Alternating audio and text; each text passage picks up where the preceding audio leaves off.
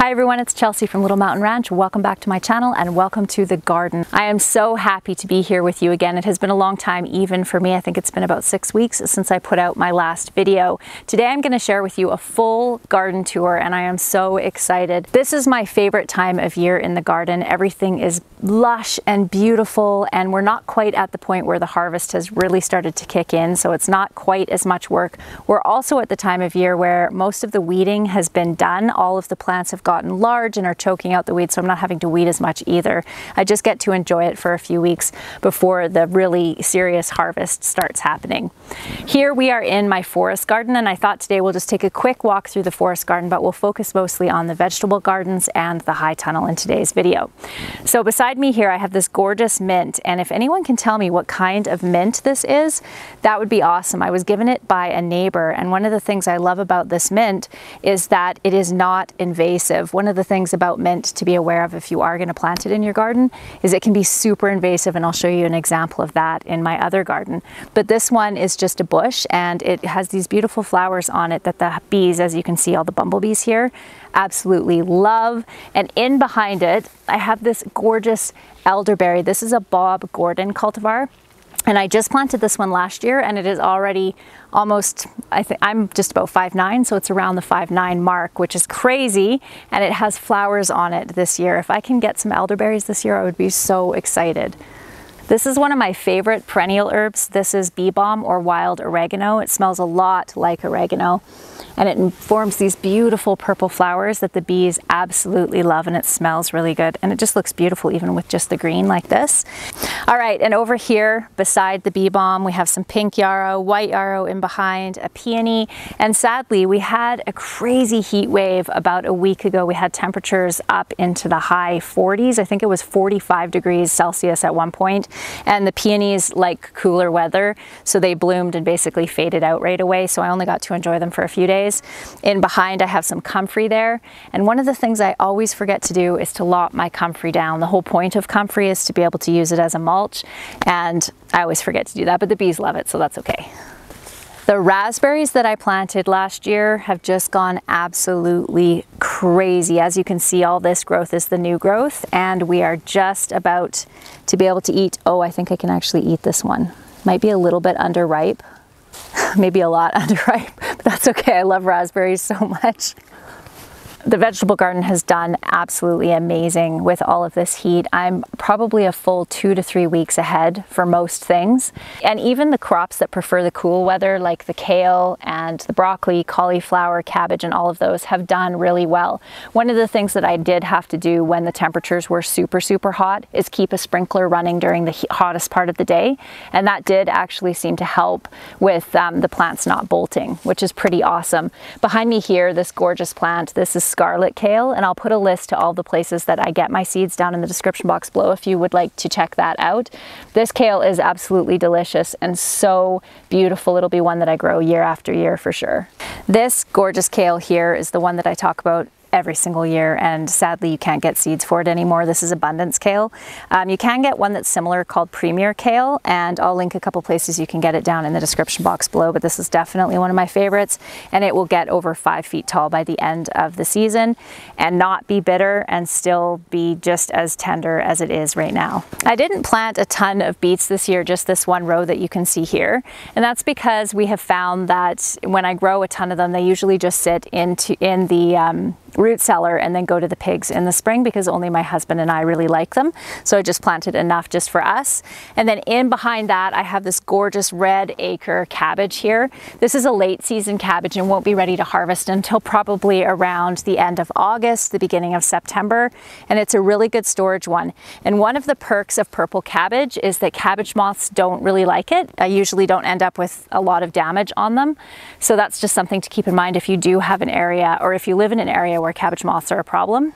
And then in behind us here, come on down this way. As you can see, the broccoli is doing absolutely fabulous. Isn't that a gorgeous head of broccoli? I do have a broccoli tutorial video that I'll link for you up here if you want to get some tips and tricks on how to grow broccoli. I normally do around 100 and I did 200 this year, and I think I have only had about 4 or 5 of them actually bolt in this heat, which is absolutely amazing. So super excited about this.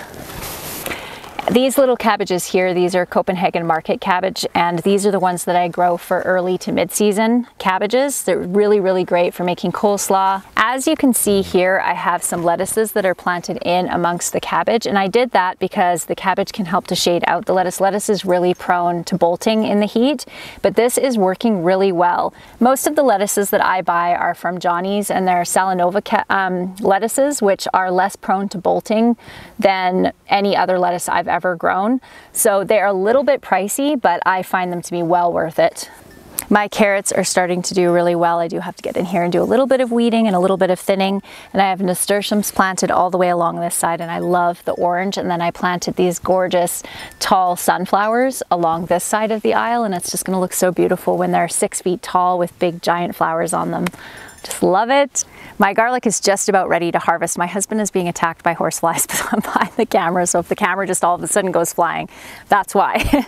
But usually you harvest garlic when the bottom 3 leaves have died back. So we're just about at the point of harvesting. And I did check, and my garlic is not huge. This is the first time I've ever grown garlic kind of on this scale before.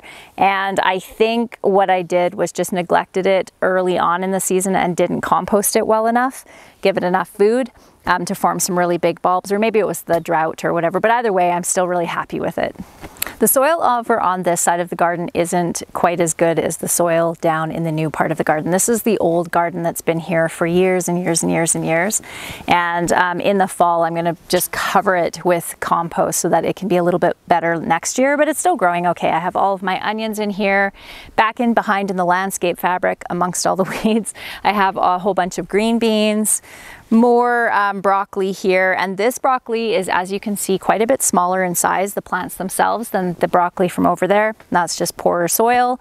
And then I have my, over here, I have turnips and some more beans over there. So now we're going to head down to the high tunnel. I'm so excited to show you everything that's in there. I mean, I'm excited to show you everything. I just love gardening, as you know, but the high tunnel is particularly awesome. Last year I didn't get tomatoes, and I think it was the second week of July or something like that, and I was able to eat tomatoes out of here over 2 weeks ago. So just towards, I think it was the 18th or 17th of June, which is unbelievable. And I've actually been harvesting enough to start freezing to can when I start canning in probably the beginning of August or so. So come, let me show you what we have in here. I just noticed that this little guy is falling down here. I'm not pruning a lot off of my cherry tomatoes. I have been doing some research on this, and a lot of people say that it's just with cherry tomatoes, you don't really need to prune them a ton. So I'm just kind of keeping them contained, but not overly pruned. As you can see down here, we have some tomatoes. These ones are my Manitoba bush tomatoes in here. And this whole entire row here, we've been harvesting tons and tons of tomatoes off of all the way down already. These are always the earliest tomatoes that we get here. And the same thing, I don't know if you remember last year, I was showing you this kind of marbling or veining, I guess you would call it, on the leaves here. And the same thing is happening this year, but it really doesn't seem to impact the tomato growth, ripening, or anything like that. So I'm just not going to worry about it. I did use tomato fertilizer. I'm going to be fertilizing them again probably next week. And beyond that, unless it's going to start affecting the tomato production, I'm not going to worry about it.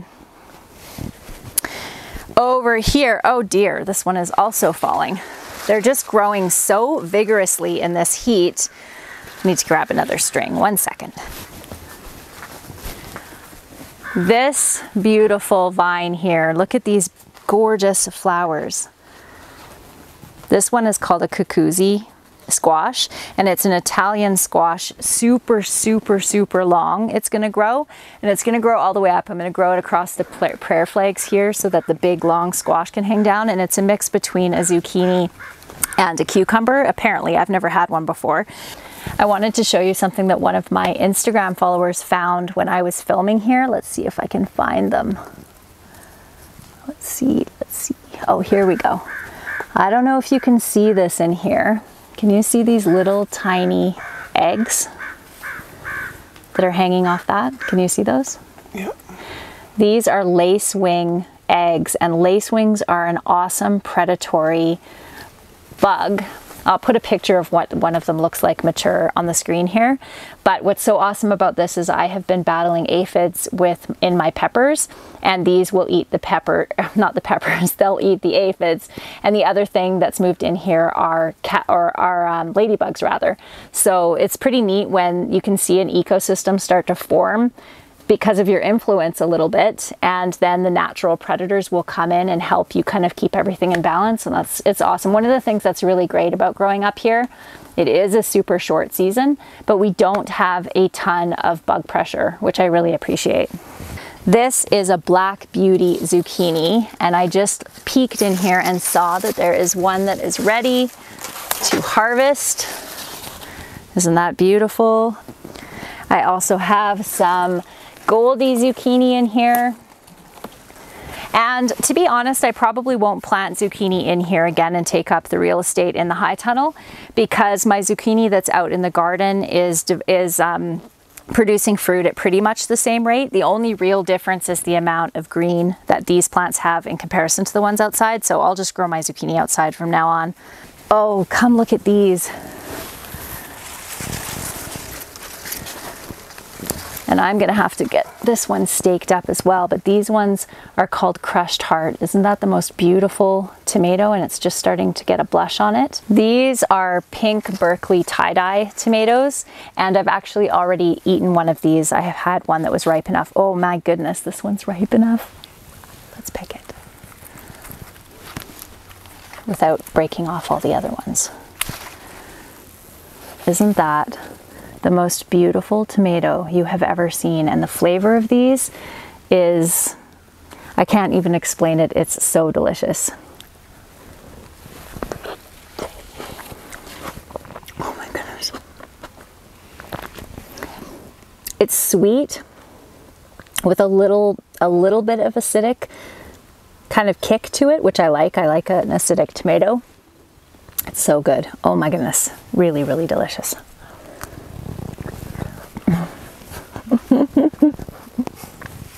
Okay, I'll share. I wish I had planted 10 of these. I honestly do. I'll plant way more of them next year. Look at the amount of cherry tomatoes that are on one clump of these. This is Barry's Crazy Cherry. That's what this one is called.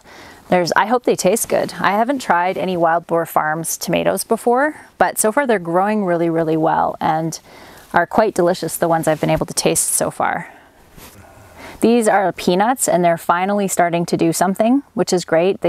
I started them from seed back in, I think, the beginning of March, and they have been flowering, and they have been sending off their little shoots to go into the ground. So hopefully we'll get some peanuts. Even if I only got a couple peanuts, I would be happy with that. These guys here, these beautiful ones, these are hot wax peppers. And then these ones are banana peppers, sweet banana peppers. Look at how bizarre this one looks, and this one too. I wonder what is going on with that. These ones are my favorite ones for canning, for making pickled peppers with, because they're not super hot, and I don't really like a really, really hot pepper. And then a couple more things to show you before we head out of the high tunnel.